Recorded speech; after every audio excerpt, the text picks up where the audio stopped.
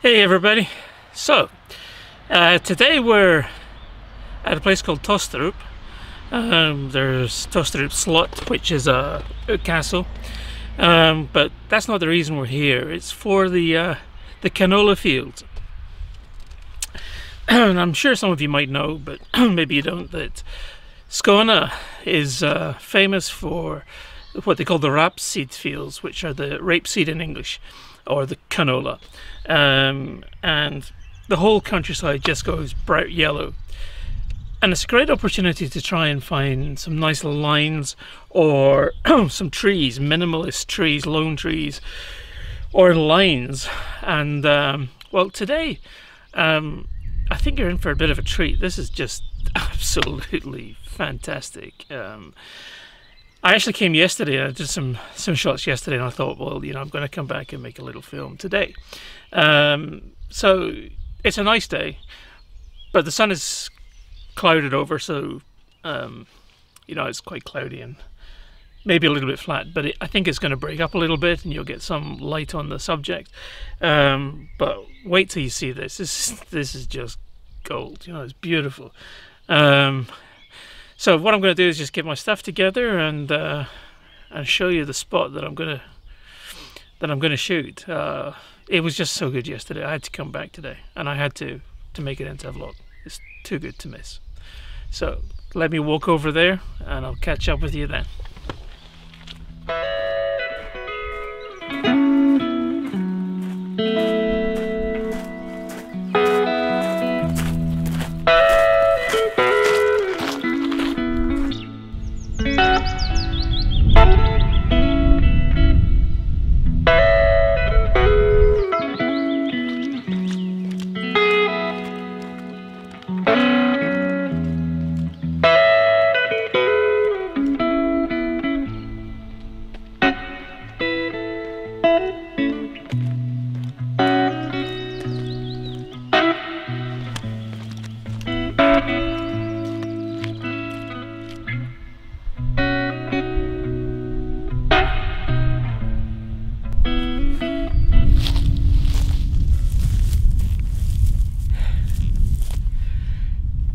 So as you guys just saw, the yellow is just, you know, it's so yellow it doesn't look too good in a picture, but it's beautiful to look at with the eye. You know, but we can deal with that in post. But you saw the line of trees in the background, which I'll show you in a little bit more detail a bit later. But you've got these tractor lines in the field, and the two outer ones kind of converge a little bit, and you've got the straight line up the middle. And as long as you try not to in the edge of the frame have a whole tree on one side and a half tree on the other side, which is going to sort of knock the balance and the feel of the photo a little bit. What I'm trying to do is I'm just shooting handheld, my 7200, and so I'm trying to find the position where I can just get it just right, either two whole trees at the end or two half trees at the end, just to sort of balance it out. Yeah, it is just too beautiful. So yeah, let me have a play around, and I'll get back to you once I'm fixed up, and you'll see a little bit better what I'm.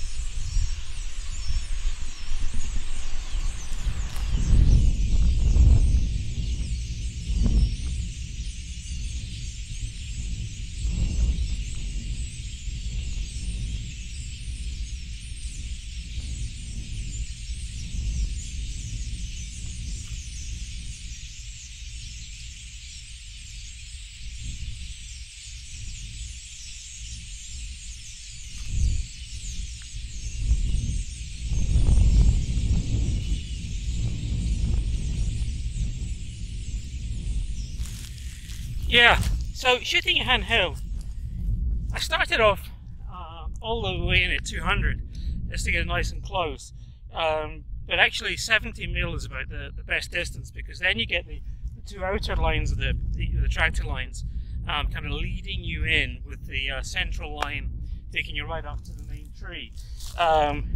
Again, I can't zoom you in because I'm shooting this on an 18mm lens, but you know, It's absolutely great. I'm at 1/250th of a second, so handheld is no problem. It's also this Nikon 7200 f4 is got some vibration reduction, so there's going to be no handshake in it whatsoever.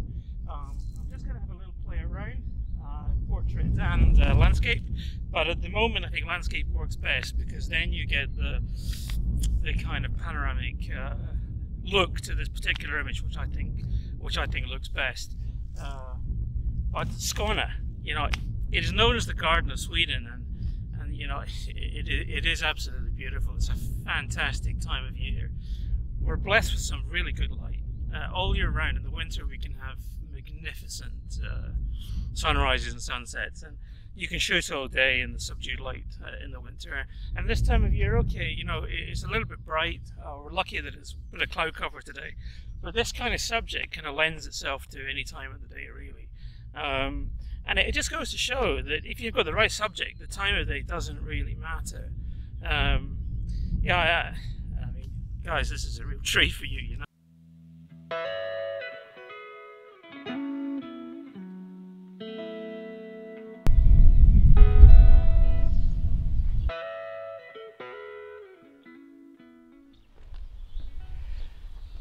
Okay, so that brings the end of the little film today at Tosterup.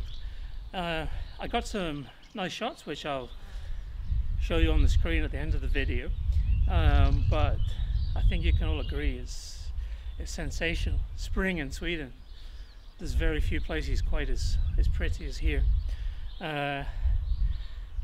So, you know, as I say, the results were kind of minimalist, quite contemporary, I think, which is a look I really enjoy. But as always, at the end of the video, if you can just press like and leave me a comment. I'd love to know what you think of Sweden and Skåne, where I live. Always great to have feedback. If you have any suggestions for vlogs, you know, please let me know. It's always good to hear from fellow photographers and people interested. But yeah, keep in touch this week. Don't forget to leave that message, subscribe, all these things are really important to this channel surviving. But it's fantastic to see you again. We'll see you all in the next vlog, which will be in a few days. Have a great weekend. Bye for now.